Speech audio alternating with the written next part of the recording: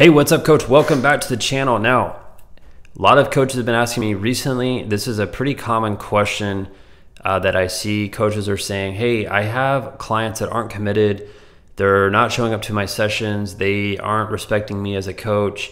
How can I cut ties with these types of clients? And what I want to do here is I want to show you a simple 3-step process that will help you make clear decisions with your clients. And here's the thing, I'm just going to be as upfront as possible. If you have clients that don't want to be there, then why are you working with them, right? If they don't want to be there, if they don't respect you, if they don't value what you're providing, then that takes all the joy away from coaching. And I think the best part about coaching is working with kids and clients that want to be there, because you know that they will get the results. And those who don't want to be there, it's babysitting, it's taxing. You always get a headache when you drive out to the field to work with them. And at the end of the day, it's always your decision if you keep those clients and stay miserable or if you cut them, right? And using that word cut them, a lot of coaches, when I've talked about this, they take offense to it. They're like, well, how could you ever just drop one of your clients that's paying you? And the reality is, if I'm not happy working with a client, then what's the point? Like, what's the point? I should be doing something else with my life if I'm unhappy working with these clients, because it's a business. You should be happy with the clients that you work with. And if you're not, then you have to make a change. So today is about making that change. And what I want to do right here is let's go through it. So top left of the screen says every 30 days identify, right? So this means every 30 days what we do is we take our phone, we throw it in the closet, and you take out a pen and a notepad, and what we do is we reflect on the last 30 days, and you think about the clients that you're working with. And what I want you to do is I want you to write down the names of the clients that are hard to deal with.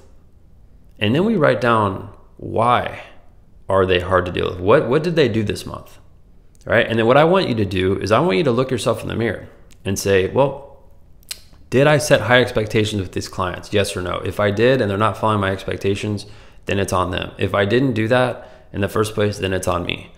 If I need to call them again and tell them my expectations, then I need to do it. Don't delay when you're dealing with bad clients. You need to attack it. You need to confront it quickly. Otherwise, the situation gets 1,000 times worse, right? That's the first thing. We identify who they are, what are they doing wrong, and then we look at ourselves. Did we set expectations, yes or no? If we did and they're not following through, let's call them, let's figure it out, all right? That leads into the second, which is, can we change the situation? Like, I don't just cut clients for fun, right? Even though I'm laughing about it, that's not an enjoyable thing that I do in my business. So I want to first see, can we change the situation? Like, if someone is late, if they're not showing up on time, how can we change it? Well, we can't change it if I don't say anything about it. We can't change it if I just avoid it and hide like a little girl, right? I need to man up, need to confront it and see if I can change it. So that comes down to clearly communicating with that client and reestablishing yourself who's boss, right? They're not boss, they're a client. You are the boss, it's your business, right? So can we change the situation? Yes or no? If the answer is yes, then we don't need to cut them, right? If the answer is no and they continue doing the same thing, then we need to do the last thing, all right? So I put on here, cut, snap, denied. And that means that they're cut from the program. My relationship is snapped at that point. I can't move forward with them. So they are now denied. They no longer have access to my program. Now, as uncomfortable as that sounds to cut a client, ultimately it's the best for them and it's the best for you. And here's a rule that I've followed that has really, it's helped me end those types of relationships on a good note, right? Here's what it is. If someone's no longer a good fit, I do these exercises. Every 30 days I identify. If I can't change the situation, they're cut, snap, denied.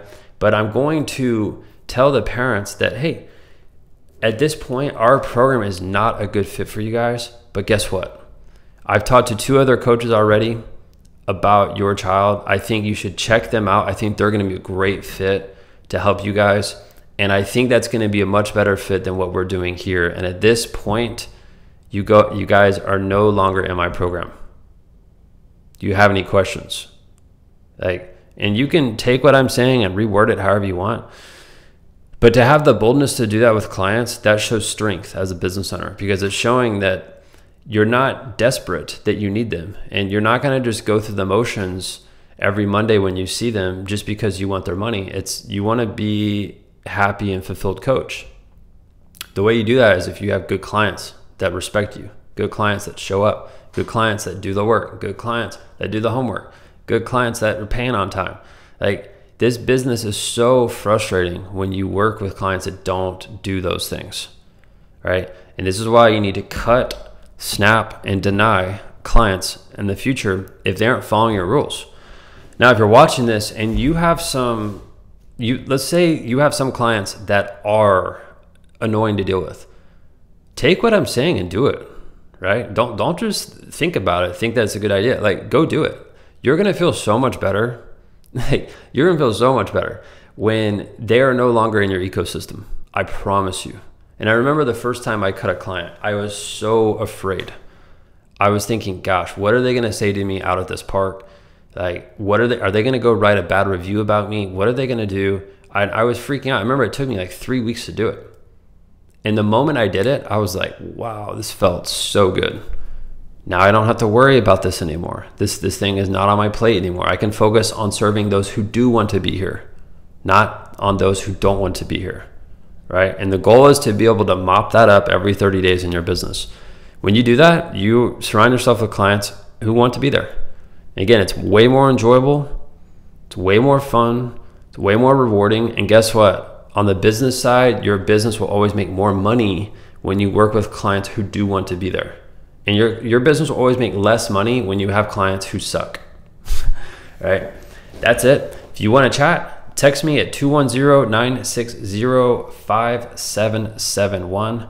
That's it for today's video. Catch you later.